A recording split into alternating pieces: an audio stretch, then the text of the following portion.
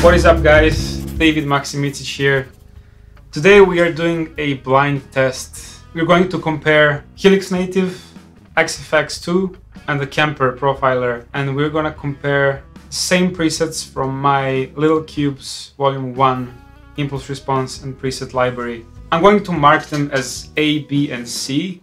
A could be either one of them, B could be either one of them, C could be either one of them. And you guys will let me know in the comments which one do you think is which, by being like A is Kemper, B is AxeFx, C is Helix, or maybe. Let's dive into it.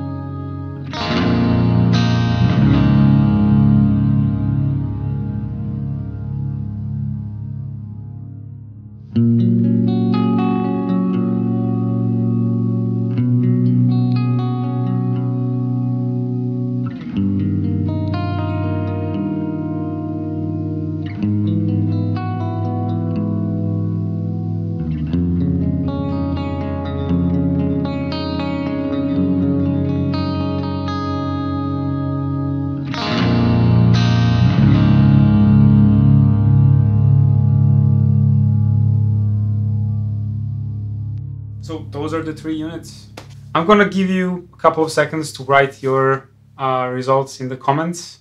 while you're doing that, I'm gonna tell you that my personal opinion, all three of them sound absolutely awesome. They have different approaches to amp modeling and the guitar tone, but all of them, they sound great. Both in the mix and isolated, they just sound great and feel absolutely amazing.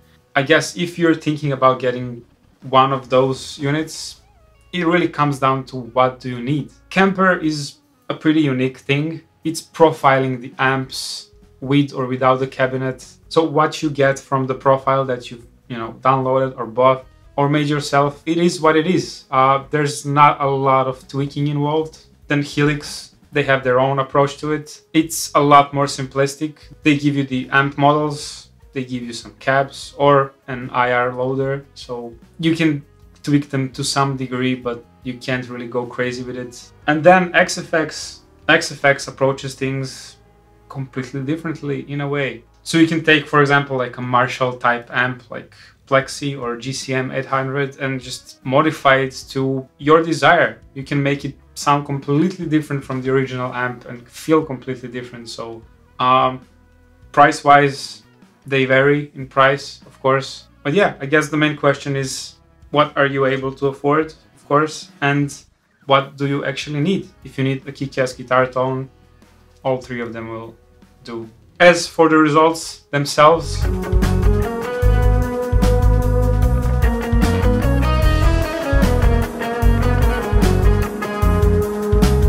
and yeah, I guess, I don't know. What do you think about these units, guys? What do you think about the results? Were the results surprising in any way? Did you get it right? Was it really easy to recognize which unit is which? Let me know in the comments below. We can start a really interesting discussion on this subject. That's it for this video. Leave a like if you liked the video. Subscribe. Make sure to ring the bell because I don't really have a release schedule for the videos, so you make sure you get notified when I do release something. Yeah, I'll see you in the next video. Bye.